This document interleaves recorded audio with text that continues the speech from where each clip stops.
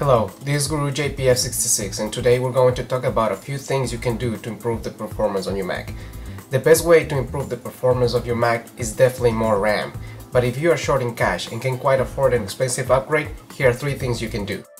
Number 1. Maintain ample space on your hard drive. To determine the available space on your hard drive, just select your hard drive icon on the desktop. Click Command I. Here you can see the general information about your hard drive, free space and space used.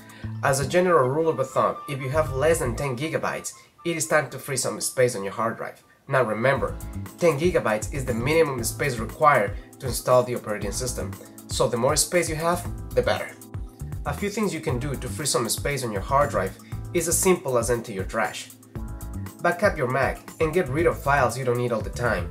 Now that you've made a backup of your Mac, you can trash those old iDVD and iMovie projects. The same thing with your iPhoto library. If you need them later, you can look for them using Time Machine.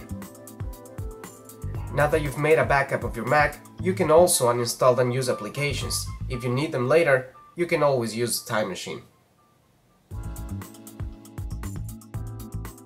Number 2. Turn some of the eye candy off. Avoid using animated desktop backgrounds. Using animated backgrounds steals cycles from other processes. Just try to keep a still picture for the background. Also, you can close non-essential dashboard widgets, as they consume both real and virtual memory all the time. Number 3. Perform repair disk permissions. I recommend you use this utility at least once a month and/or after installing third-party software. Just click on your Applications folder, then Utilities folder, and double-click on Disk Utility. Next, select your hard drive and click on Repair Disk Permissions. When you are done, just exit the application. Now remember, this is in order to avoid the chance that an installer may have reset permissions on your system files and folders.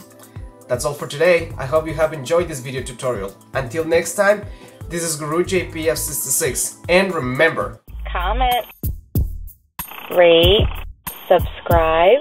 This video is being brought to you by